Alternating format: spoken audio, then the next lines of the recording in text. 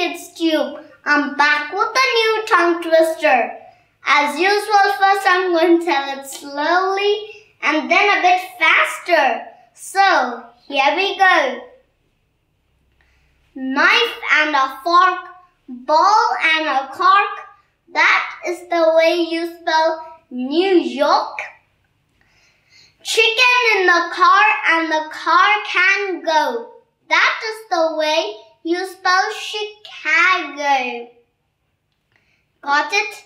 Now time to get a bit faster.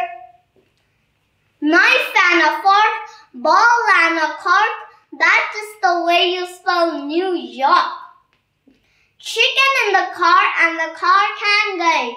That is the way you spell Chicago. Knife and a fork, ball and a cork. That is the way you spell New York. Chicken in the car and the car can go. That is the way you spell Chicago.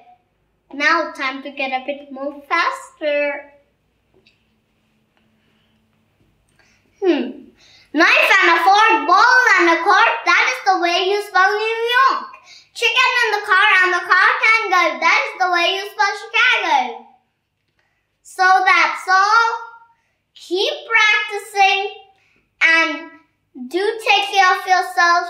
Subscribe to my YouTube channel LearningKidsTube, and I am off to New York.